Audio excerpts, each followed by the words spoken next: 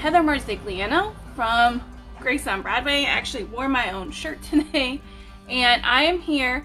We're gonna continue on talking about how to use photography and photographs with Dixie Belle products. Okay, so last week we did a fox, and I didn't have a ton of time to let him dry. So this is the fox that we actually worked on, and I let him dry all week, and I've been slowly taking his paper off this morning. So what we did last week is we took his main photograph. This was the fox's original photograph, and I photocopied it with a laser printer, not a PhotoJet. We then used Dixie Belle satin, and we put the Dixie Belle satin down, and then we took our photocopy and we put our photocopy like this on the clear coat satin, and I let it sit the entire week because last week we hurried up because we were live and it didn't, like, it worked, but we kind of scratched his face. So I wanted to show you guys the image if you let it dry. Look at how cool that is. So this is his picture, and this is what he looks like once we were able to let him dry appropriately. How cool is that? Okay, so I purposely distressed around his edges. What I did was I used my Surf Prep rad pad. It's foam on the back and abrasive on the front, and I just went around these edges and kind of started doing this right before we came on because I want to show you guys a different way to use these photos, like not only these photos but any photos. And I just went around to kind of, I want him to become kind of part of this wood. And now if we had painted the background or did anything like that, obviously that color would be peeking out. So we can continue around. This actually has some ink on it, and I'm going to go to a stronger one. So we can continue kind of going around and cleaning up these edges to make the photograph part go away. So not on wet paint. What we did last week, you can go back and see last week's, the full, is you put, the photograph has to be photocopied onto a regular paper with a laser jet copy machine. And then you paint your clear coat satin and you put it image side down and let it dry for a long time. This dried for a week. And then you take your water and you very gently get the paper pulp off, okay? Because when you start to do it, it's gonna be paper side down. So water, water, water, water, water to get your paper off, okay? And you're just gonna keep doing it gentle, gentle, gentle until all your paper's removed. And if it's very wet, you might have to let it dry for a couple hours and even come back. This is not a process when you don't have patience or you don't have time and you need to rush something. And you definitely want to be able to take your time and be patient with the process. But the results can be very, very cool. Okay, look at that. Once we went around and got all his hard edges out, now we can put some brown wax around him and he'll look like he was always part of this wood. So that's very neat, okay? So this is what happens when you have patience. So, very cool. I love this part. So now what we're gonna do is we're gonna play with the owl. So here's the photograph of the owl. Isn't he cute? Look at him. I love his face. Okay. Oh, you can see my light So what I did is I have a laser printer at home. So again, I made a photocopy with my high quality laser printer. Inkjet will bleed. Here's our picture. Okay, so we got all that stuff. If you don't have a laser printer at home, you can go to Staples and they can print it for you. So what I want to do is I want to do some decoupaging and going from photograph to decoupage. And how to create like a cute little sign with a photograph. Again, I use all these wood blanks from Signopoly for my tutorials and my videos and my practice. This stuff can easily be translated from a board to a piece of furniture, okay? So, like this could be a door, right? So I think we're all creatives. We can all understand that just because we're doing it on a small scale doesn't mean it can't become bigger, right? So the first thing I want to do is I have my round and I want to line it up where my design is mostly in frame, okay? And then I'm gonna kind of just my edges in. I don't think I want to keep like the total ring, but we'll adjust that part later. Alright, so now I see my circle. So I'm going to place this circle back on that circle. And I'm going to use this handy dandy little knife to cut my design out.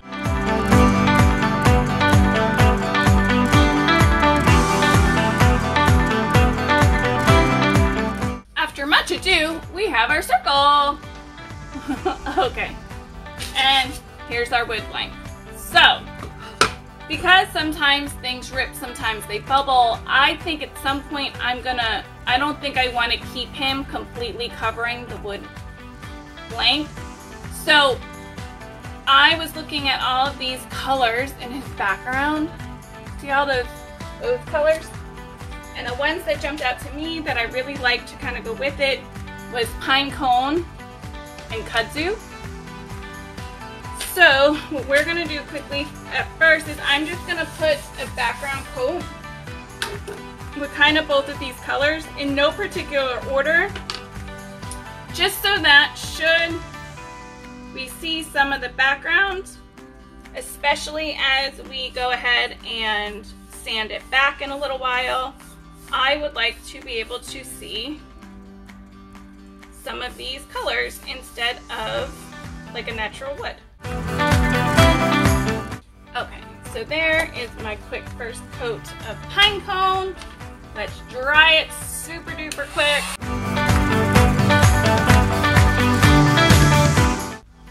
Now I'm going to do the same thing with my kudzu and just kind of go over it. My kudzu needs some water. Apparently I did not close my lid right last time. So if your paint is ever thicker than it needs to be because you shut your paint in a rush like I do sometimes, all you need to do is add a bit of water. There is no need to panic or think that your paint is awful. You're just gonna add some water.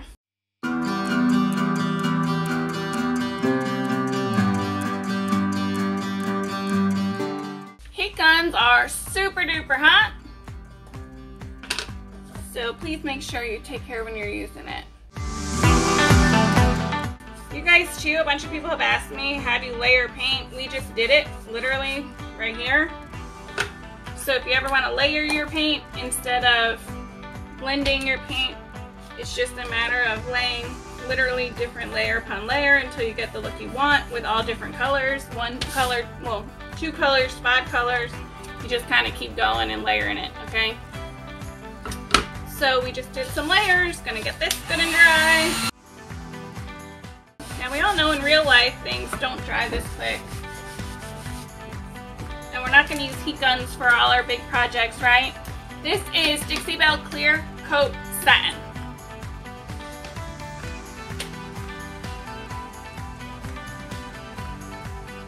What we're gonna do is we're going to put a nice, even, not too thin, not too thick. I'm gonna try to show you what just right looks like. See how it's shiny over the whole thing? So, if you put too much, it's gonna saturate your paint, your paper. If you put too little, it's not going to adhere. So, I put our design down, and we're gonna work from the center out, and we wanna smooth it. So you can use your fingertips to work your paper straight across and even. This paper is squeaky. Isn't that funny?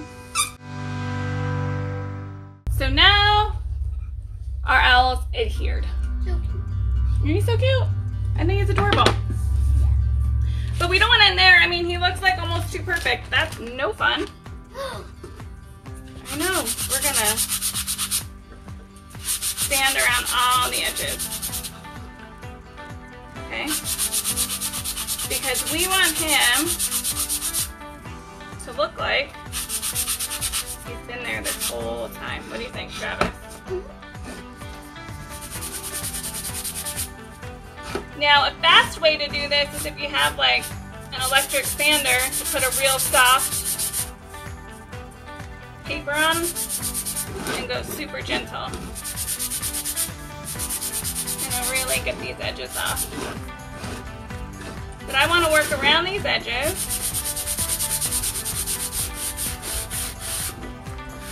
and make him old. I know that it's white there. I have a plan for that. So this is a really low grit, and this is just regular old copy paper, okay? I want my edges super rough. We probably could have cut him a little bit smaller, but it's okay. And then I want to start kind of bringing my distressing of the paper softer as we're getting to him, because I want him to stand out. So now, here's how cute he is. And see how he kind of took it from the wood and blended it right to where he is. So if you use an inkjet, the inkjet is going to bleed. So now what I want to do to kind of marry the wood and the white of the paper and the colors that are coming up here is I'm just going to continue to sand a little bit around these edges. I think I want just a little bit more. In hindsight, I really am kind of digging how this is down here. So maybe I would have cut it like a 1/4 inch of the edge still there. I'm just going to use the water to help break apart some of that paper along the edge, because I really want to bring it back to those pretty colors we painted in the beginning. So the reason I wanted to play with all of this is because right next to where I keep all the paints and DIY supplies in my shop is this fabulous artist, photographer, and her husband, and they make these amazing photographs of all of these animals that are close to their home. And they go on hikes, and like these images are just incredible. So I wanted to show you guys that if something inspires you, you can still use it in a bunch of different ways with your Dixie Belle products to create your own version of whatever it was that inspired you. Perfect. Now I have the edges that I want. So I hope you guys are seeing what I did is I took my mister bottle and I sprayed the edges of my paper, and I'm going with my sandpaper back around those edges, and I'm kind of working with the grain to pull off these edges and get underneath to the colors that we painted in the beginning.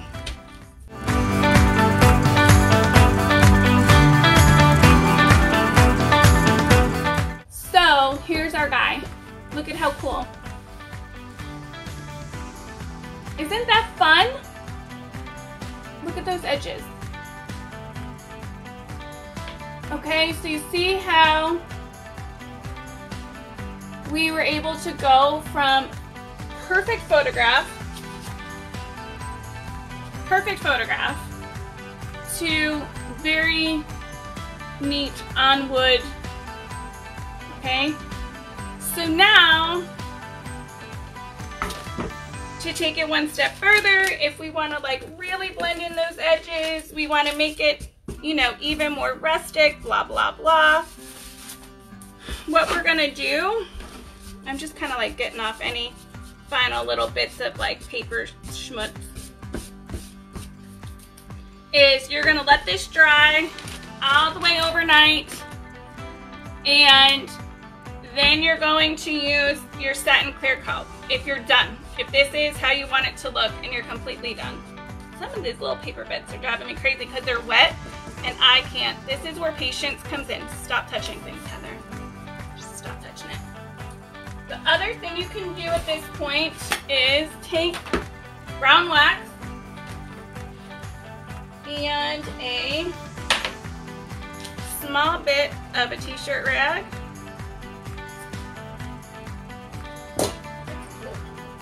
Well, you don't need a lot. And then,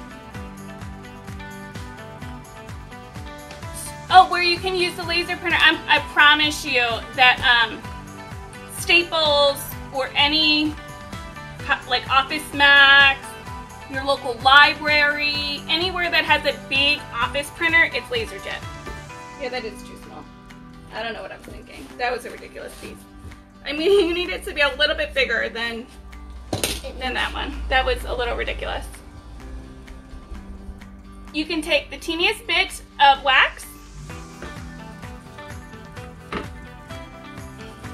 and use that kind of around these edges, and it'll help make your edges just look that much more authentically old. Because if we want him to look old, like he's been here forever, we don't necessarily want it to be bright white. Because old things are not necessarily always super bright and super shiny. Plus, it adds a whole other dimension and layer to your project and the colors in it. So I'm just going to show you what this looks like with wax.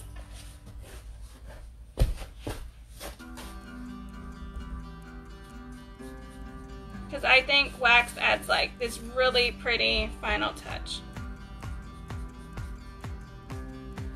And again, I know we're doing this on a board. Now, first of all, these could be very cool smalls to sell. If you have a booth, if you do shows, these would be amazing presents for the holidays or birthdays if you got photographs of people or their children. But this could also be used on larger pieces of furniture. So I'm even adding a little bit of brown wax to the picture itself. I just want to see a little bit more brown than white.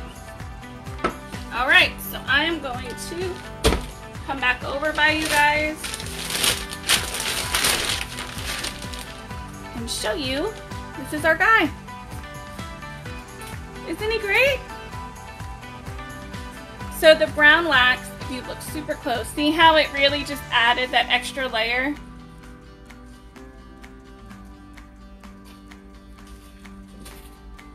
So those are all the layers of goodness. I'm Heather. This is our project. Also, let me get our fox guy back. If you watched, you can go back in the replays and watch last week's video. Let me just clean them up a bit. Last week we did this fox this way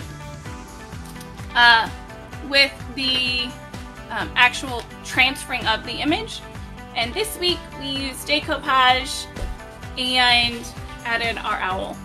So please make sure that you let everything inspire you, try new things, and know that no matter what, Dixie Belle has everything you need to do all this fun stuff. Again, I'm Heather Merzigliano. My store and page is Grace on Broadway. It's tagged above. I would love, love, love for you guys to like me and follow me and do all the fun things and see all the stuff we're working on. And thank you for spending your Tuesday morning with me. I will see you guys later. Bye.